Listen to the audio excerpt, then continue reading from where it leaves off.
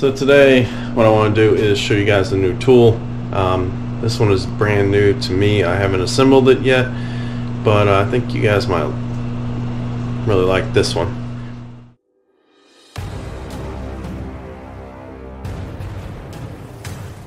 Today it's a metalworking tool that I'm going to be using because I'm going to be trying to crank some parts out for a couple of the bikes and maybe a few other things on the DIY CNC plasma table.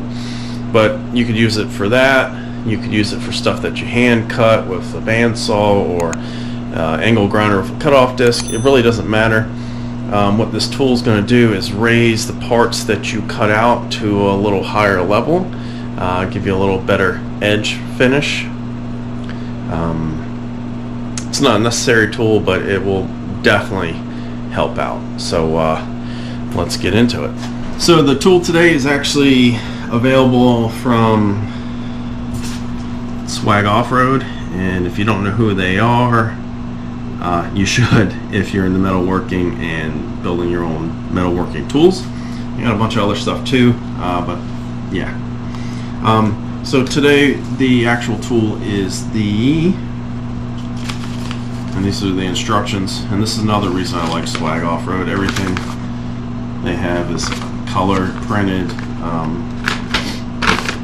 really easy to follow. So this is the chamfer table. Now what that's going to do is when you cut your parts, say, now this is one of the parts for the table, but you cut this out and you're left with, you know, a halfway decent edge, right? But it's still kind of sharp, and it doesn't feel good in the hand, right? So what this is going to do is it will chamfer, and it doesn't matter the shape. It can do inside or outside, it doesn't matter. It's going to kind of cut that edge at an angle and chamfer it, and you're able to adjust how deep that chamfer is. If you just want to kind of barely break the edge, or if you really want to cut into it, it's up to you. It is adjustable, but that's what we're going to be building, is this chamfer tool from Swagoffroad. And what I'll do is I got everything spread out on the table, and I'll show you what all is involved and how we're going to put it together. Alright, so first up is the actual table from Swagoffroad. This is where the chamfer tool itself actually mounts. Real nice machining, good surface finish, and you can see it's got some holes and some feet. There's that piece I was showing you earlier. Your hardware, and of course the instructions and a sticker. Very thick. You know, they don't build this stuff for light duty. But these feet you can mount to a table. You could put little rubber feet in it. You could put those threaded feet in to, you know, adjust it however you want to do it. But with the tool that will go in this, you do need some height and some clearance. So next up is the actual tool. Now, links for all of this will be in the description, but this is the actual chamfering tool. If this will focus, you can see that there's a carbide blade in there, and what that does is gets spun up by this guy, and this one is air powered, and you can adjust the speed, you can control the depth, and these blades are available on Amazon. So if you get one that you dull out real quick or whatever, you can replace it relatively cheap, and that comes with some O-rings and some bearings, little guide bearings, and some more carbide blades, and then an air fitting. I don't think we'll use the air fitting in the tool, but that's it. It's really pretty small, compact, pretty cool. Like I said, links to all this in the description. Now, Swagoffroad actually, in their instructions, gives you an example of how to control this tool, and what they're actually using to control it is a ball valve, which you can control like on or off, or, you know, the speed at which that thing's going to spin. based off the air pressure and volume that's going through the line. I wanted to step that up a little bit.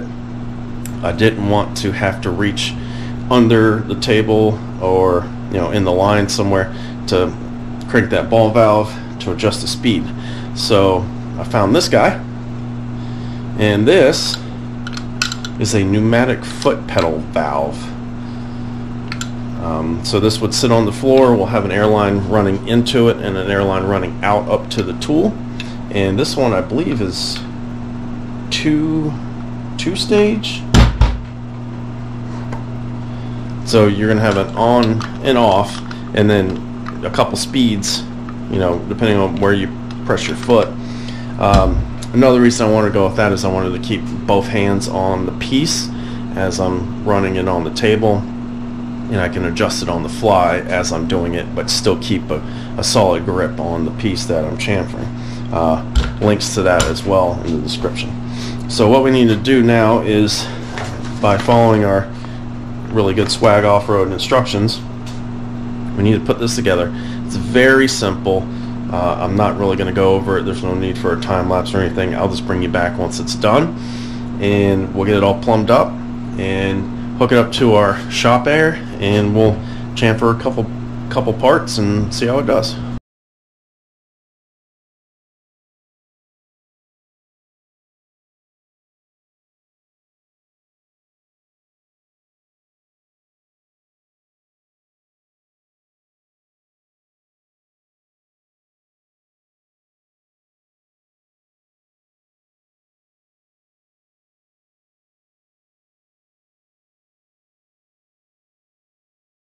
So I've got everything hooked up. There's our foot pedal.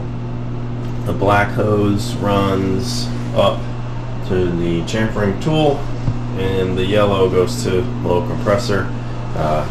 Didn't feel like hooking up the big one. Everything fits really nice. Even with the coupler on there, it still fits. It's a little tight, but it does fit.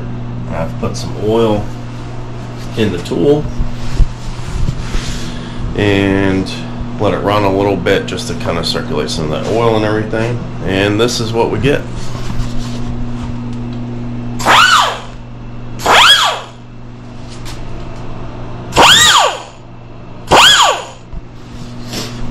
So now what we need to do is see if it'll actually chamfer some steel. So I'm going to go grab a gusset or something and see if we can't chamfer it real quick. We're going to use one of these big gussets that Steve from Mayhem Metalworks sent me. I do have the little compressor hooked up, so I'm not sure how long it's going to run, but yeah, we'll at least try to chamfer one edge and see what the outcome is. But just so you know, this is the before. It is pretty sharp.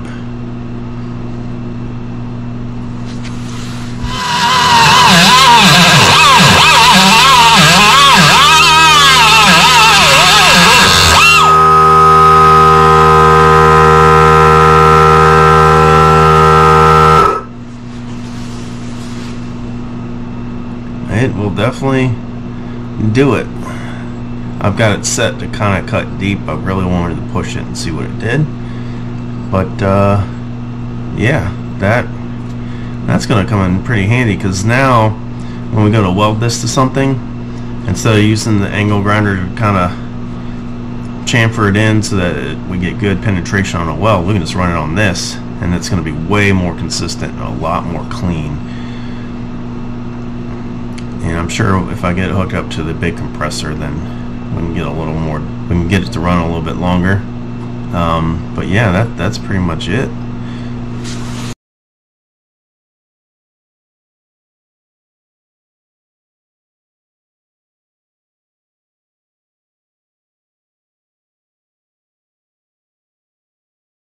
So there you go. That is the Swag Off-Road chamfering tool table kit, and we added a few accessories to it to make it a little easier for us. But I mean, you can always use the ball valve idea like Swag recommends.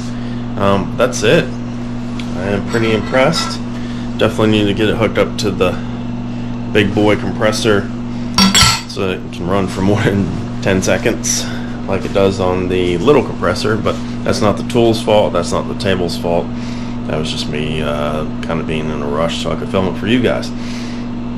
So definitely going to be seeing this guy on the channel a little bit more, probably in the background, and especially once I start cutting some stuff on the CNC plasma table. I want to kind of finish the edges, and I'm going to tweak it a little bit, get the height right on the cutting tool to get the chamfer kind of more where I want it. But yeah, that's it. That's pretty sweet. If you want to get one of these for yourself, links down in the description. And until next time, guys, get out there and do it.